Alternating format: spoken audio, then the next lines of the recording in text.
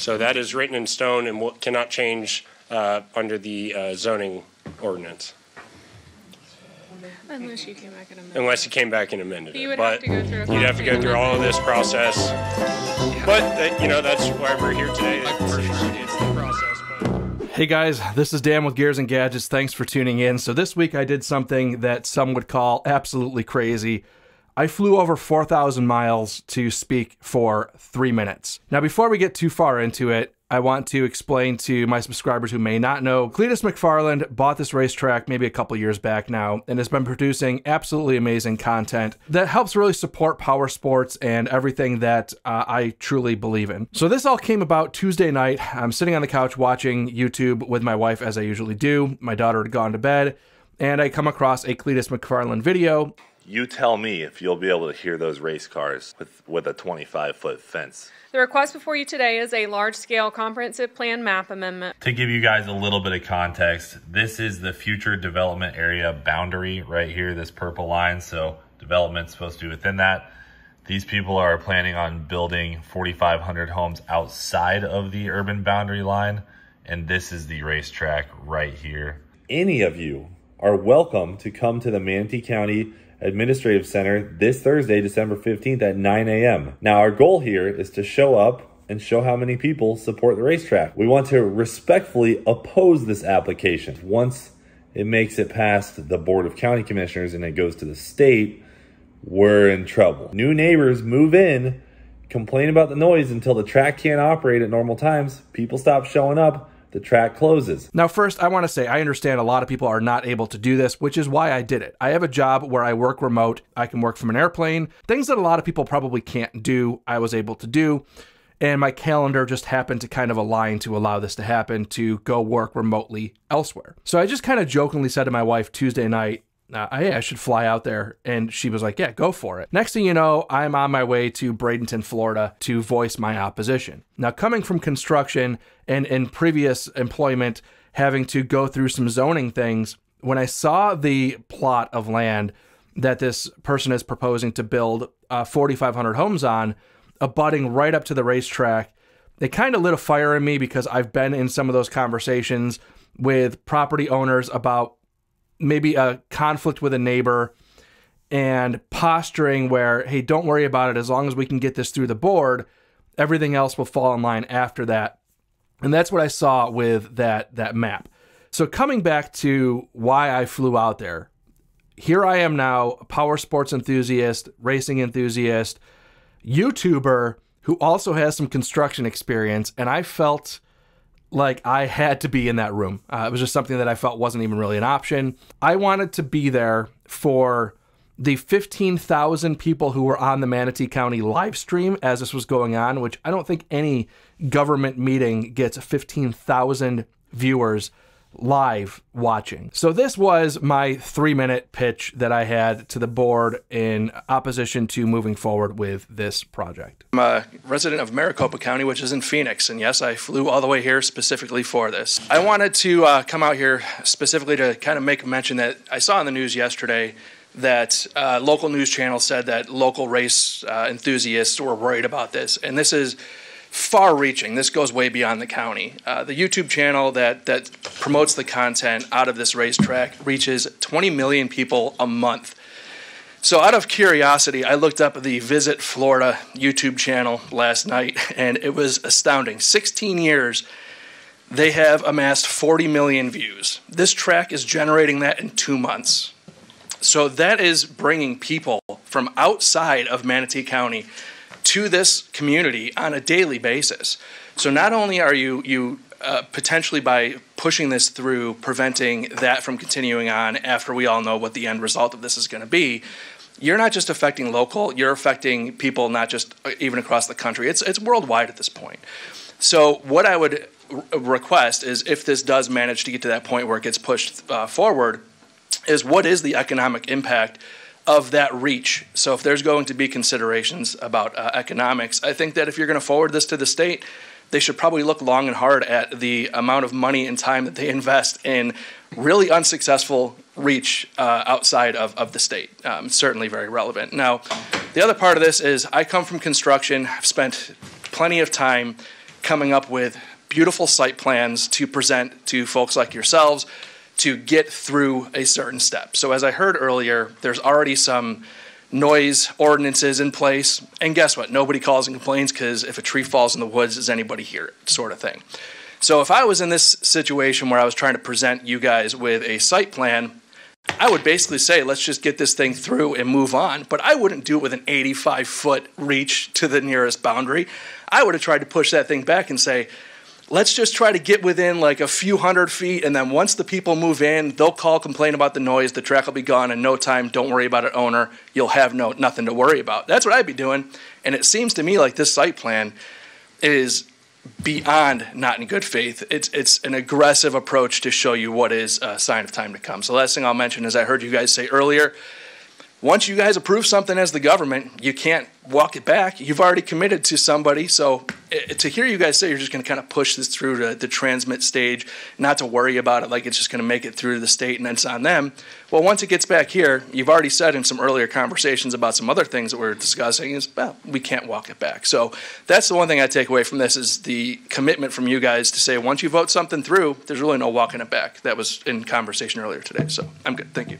So when I got to Tampa and subsequently finished out my workday from airplanes and the airport, I drove out to Bradenton Motorsports Park, Freedom Factory. It was after dark, so at this point the day's already over. I wasn't expecting any events, but what I wanted to do was just get a better lay of the land, understand what I was dealing with, because at the end of the day, it's easy to hear acres and thousands of homes, but it's really hard to put into context until you could really put it to scale yourself. When I got out there, I was pleasantly surprised to see a drag event on a random Wednesday afternoon. So I parked out here. I was about right at this entry gate. So 1,000 feet off, there was a home that they had mentioned that would be within a few hundred feet. Okay. 300 feet. 300. From the property line to the track, according to staff, is 300 feet. Plus, we'll have that 84-foot, about 400. Sizes are 400 plus feet. So they have a 25-foot wall on a berm, which is going to be intended to block that sound. This is what the sound sounds like when you're 1,000 feet away.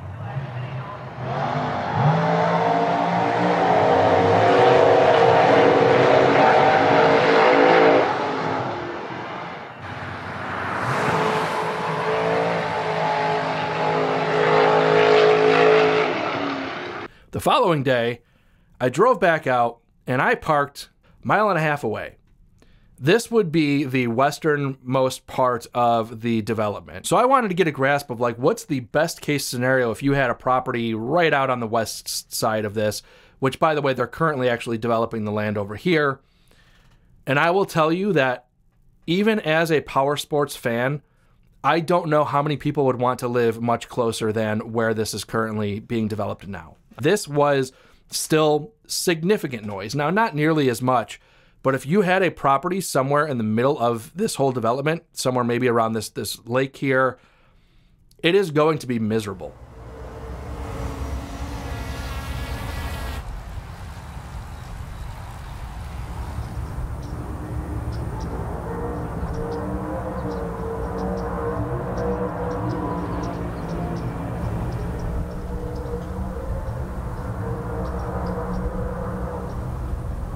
I fear, coming from construction, knowing how some of this stuff works, is that you put together a site plan, which I already have suspicions now. I want to be very clear. This is all speculation at this point, but this is my thought process.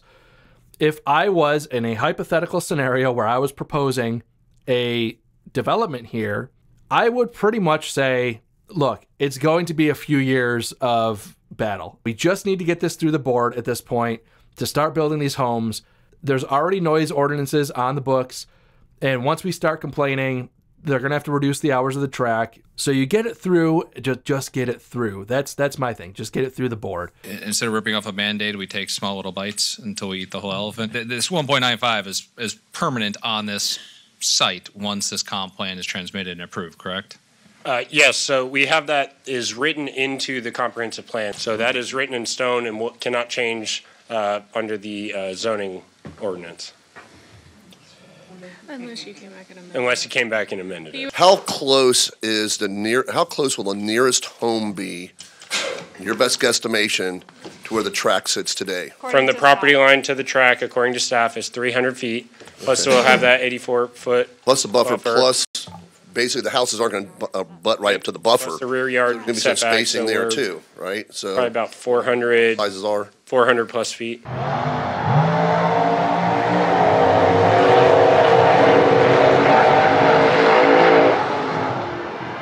It's a shot across the bow of the fight to come, in my opinion. Furthermore, it was exposed very recently that this development now also has additional development that they're trying to pitch to the south of the Freedom Factory. So much is actually surrounding it to the east. So basically the whole Freedom Factory will now be surrounded by homes.